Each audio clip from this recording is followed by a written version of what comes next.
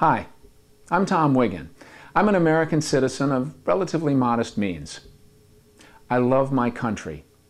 And unlike some of those average Joes who have been chattering a lot out there lately, I'm less concerned about the fate of my taxes and more concerned about the fate of my country.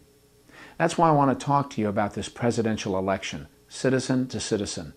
I especially want to talk to you undecided voters out there. I'm not affiliated with either presidential campaign.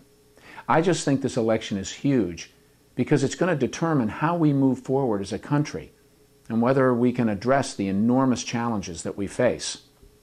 So here's the deal. We all know we're not better off now than we were 8 years ago. I mean, a recent poll shows that 92% of us feel that the country's on the wrong track. And we all know that the numerous missteps by the current administration have contributed to that. That's the bad news. The good news is we can change all that. We have an election. We have a choice. Barack Obama is offering a new vision of post-partisan politics.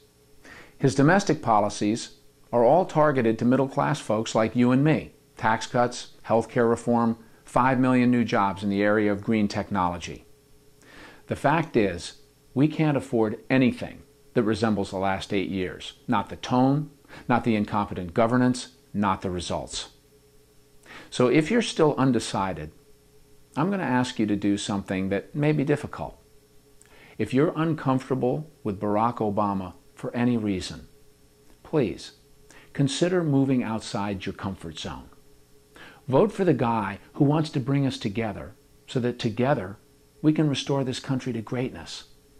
We're not two irreconcilable nations, one pro-American and one anti-American. Despite our differences, we all want what's best for each other because we know that a rising tide lifts all boats. Our country's proven that its greatness comes from the collective dynamism of a diverse population.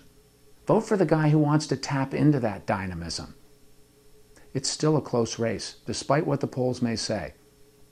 So please, be brave. Vote for Barack Obama.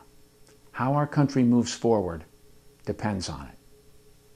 I'm Tom Wiggin, and I approve this message. Thanks for listening.